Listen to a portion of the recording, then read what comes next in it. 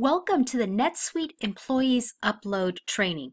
This is part of the data migration process in a NetSuite implementation, and because we've done so many of these data migrations and we've made lots of mistakes, we want to share it with you so that you can avoid it. So in this session, we're going to review the data migration process, we're going to look at the list that we upload, and then dive into the employees list to upload and a demo in NetSuite. So the data migration process has 5 steps. The first step is to identify the data to be migrated. You're going to prepare the CSV file. You're going to upload data into NetSuite, resolve the issues, and validate the data. And you'll repeat this process until all of your data has been uploaded error-free, because whenever you have an error, you kind of have to backtrack, fix the error, and then redo the upload, make sure the results have been resolved, and revalidate. So here are the types of lists that you would upload into NetSuite as part of an implementation. The foundation of everything is the chart of accounts, which is why we put it first. Then we have the employees list, then we have the customers list, and the vendors list. They're very similar to each other. And then finally, we show you the fixed assets list. And the fixed assets is a completely different animal. There's so many different columns that you have to hit, and the sequence is a lot more complex. So let's look at the employees list that we're going to upload. Here are some of the fields that would be included in the upload file, and this is only a sample. There's a lot more fields. Imagine, and we'll actually show you. Here's an example, and again, we've only extracted 4 data fields, but there could be a lot more. You have zip codes, you have phone numbers, you have email addresses, you have dates of birth and everything.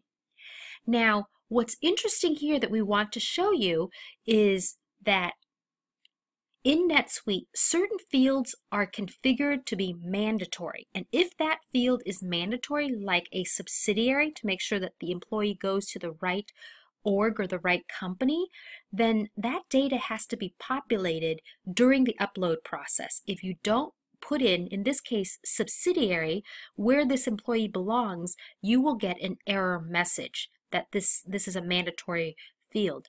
And that's sometimes where people get error messages and they don't understand, well, why is it erroring out on me? And we're now going to show you in NetSuite logging in and the upload of employees. For the employee uploads, go to Setup, Import Export, Import CSV Records, Import Type is Employees, Record Type is Employees. Now choose a file name, so this is our employee example. Click Next, choose the Add feature, click Next. All fields should be mapped correctly because the naming convention between NetSuite and Excel is similar, except for address and work calendar. Now look for employee address 1, and under that, address 1. Click OK.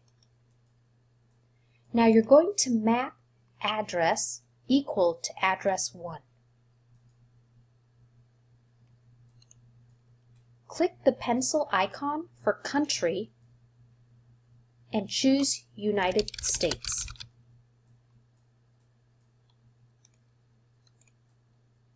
Click the pencil icon for subsidiaries and choose Internal ID under Reference Type. Click Next, put in the file name,